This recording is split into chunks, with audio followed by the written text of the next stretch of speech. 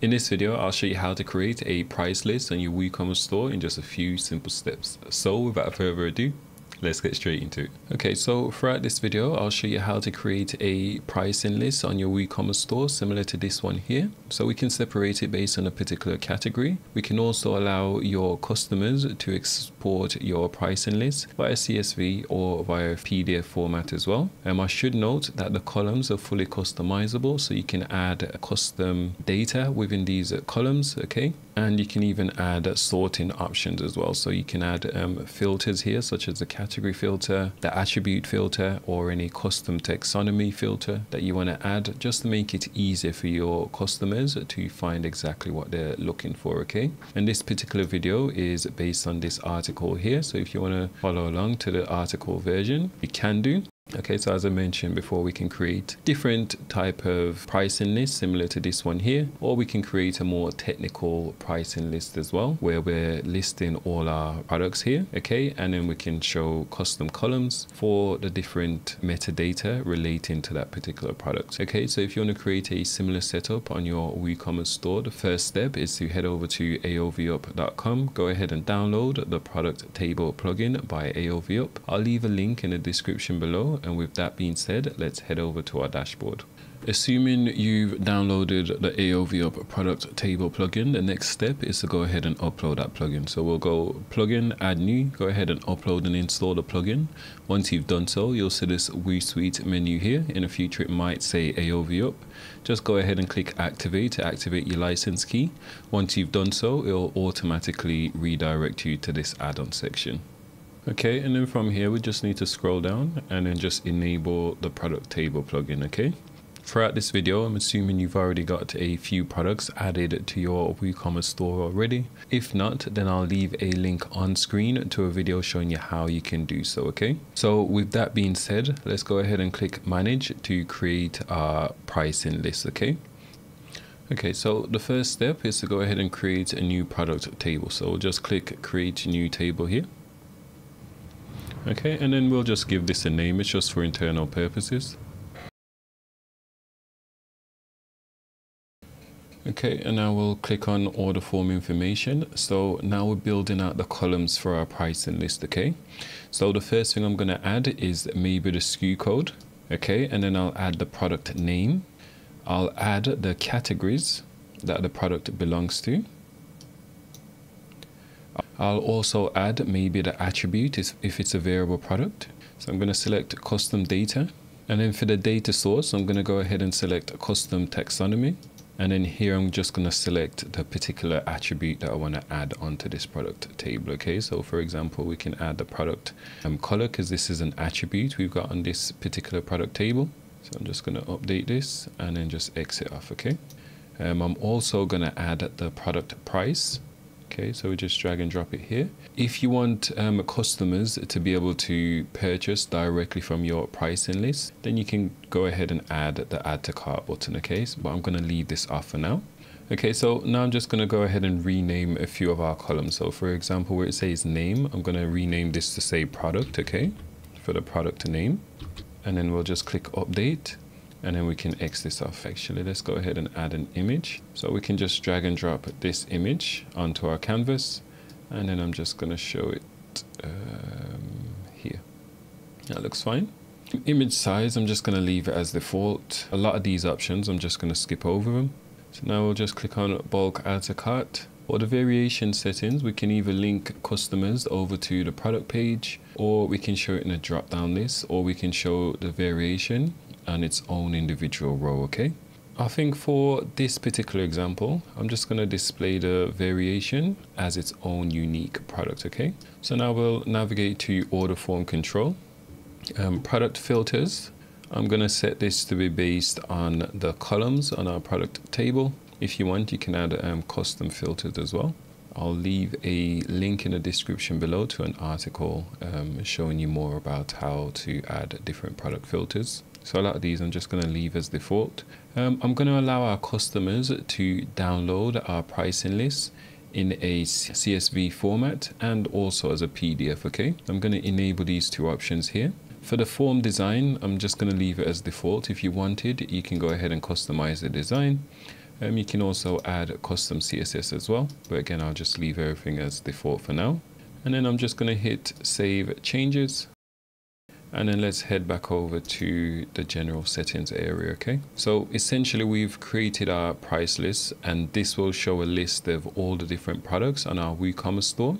If you only wanted to show products from a particular category, then in a second I'll show you how to do that. Okay, it's pretty simple. So I'm going to copy this short code here of this particular product table which I've created, and then I'm just going to create a new page. So just add new and then page, and then I'm going to name this price list, and then we'll just paste in our short code here. Okay, and then we'll hit publish. Okay, and now we can view our price list. Okay, and here we can see our product pricing list. Okay, so we can export the products into a CSV format, which is just done here, and we can also download it into a PDF format as well. But the beauty of this is you can allow customers as well to quickly search for a particular product. For example, if I wanted this particular product here, you can see it's appearing instantly. Okay, so it's just a more effective way to organize your product catalog. Okay, so let's say you wanted to segment your catalogs into categories. Yes, customers can filter it here, but maybe you just want to display it in a different format, right? Then I'll show you how you can do that now. I'm just going to go ahead and head back over to our dashboard, and I'm going to go ahead and edit this particular product table here. And I'm going to filter it by a specific category. So let's have a quick look. Okay, so to filter it by a specific category, we just need to go to order form control here. And then here where it says product condition, we can just click add a rule. And then we can say product categories. And then we can say in. And then we can select the value here, okay? So this means this particular product table will only show products within this action and reflex games category, okay? And I just want to do one more thing. So I want to edit our product table slightly. So I'm going to remove this custom color option. I'm also going to remove the category as well, since it doesn't make sense in this particular case. And I'm going to actually remove the filtering option as well. So let's head back over to order form control. Okay, and then here where it says product filters, I'm just going to select disable. For the table length as well, I'm going to set this to hidden. The search box, I'm also going to set this to hidden. Product total, so again, this is optional. You'll just configure it according to your needs, right? But I'm just going to set a lot of these to hidden, and it will make sense in a second. Okay, so let's save changes.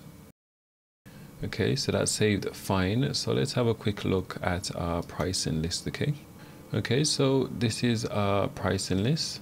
So it looks much better. It looks a lot cleaner as well. So I'm going to add, as I said, we're going to segment this based on the categories. Okay, so we're going to create a new product table for each category. Okay, so let's head back over to our product table, and then we'll navigate over to the general settings. And then what we're going to do is we're going to duplicate this particular product table which we've created, so it saves a lot of time. So if you've created custom styling, custom filters and so on, so it just speeds up your workflow in the fact that you can just duplicate the product table, and then all we'll have to do is we just need to go in and change the particular category. Okay, so this one's for action and games, so we'll this one, and then we'll just edit this duplicated product table here, and then we'll just set it to a different category. So we'll go to order form control, and then here we'll just remove this category, and then we'll say all action figures. Okay, so let's go ahead and hit save changes. Okay, then we'll go back to the general settings, and then now I'm just going to copy this short code here. It would also make sense as well to change the name, just so you know